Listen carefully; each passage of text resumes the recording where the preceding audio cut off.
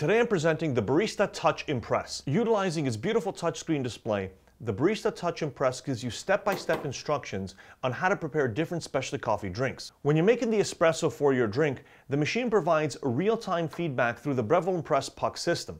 The machine may ask you to adjust the grind finer or coarser depending on the situation, and it will also autocorrect the dose in order for you to get the optimum experience. The Barista Touch Impress also features the auto milk system. And this is an automatic milk frother with a thermometer built in, so you can dial in the temperature that you want, you can dial in how much foam you want, and also new to this particular product is the ability to foam different types of milk. So of course you have your standard dairy, but it also has options for soy, oat, as well as almond milk. To present the Barista Touch Impress, I'm going to make my standard 2 shots of espresso, but I'm also going to do different milk-based drinks, both with using cow's milk, but I'm also going to use an almond milk as well and show you how that works.